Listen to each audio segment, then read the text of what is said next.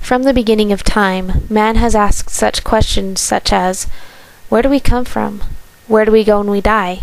What happens to our spirit, and what can I do to make sure I make it to my own utopia or paradise?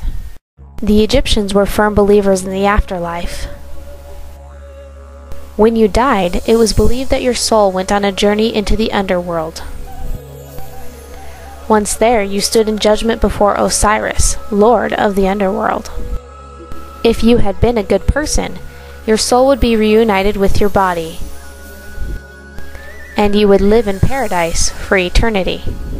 In order for your soul to recognize you on its return from the underworld and allow you to live forever, you had to look as you had done in life. A dead person had to be preserved as perfectly as possible. This is my task as the embalmer.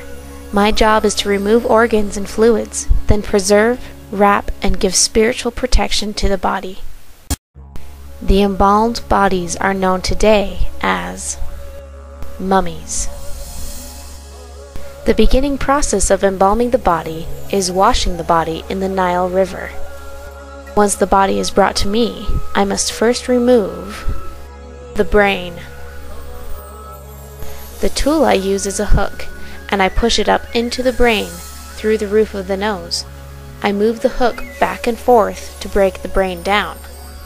Then I turn the body over, and the brain flows into a bowl. Next, I must remove the vital organs from the body. I will remove the liver, lungs, stomach, and intestines. The heart remains so that the soul can recognize the body. I place the organs in canopic jars to be protected by the sons of the god Horus. The fluids in the body can leave the body vulnerable to decay. I bury the body in salt for 40 days to remove the fluids from it. Because of the lack of liquids, the body has become dark and thin.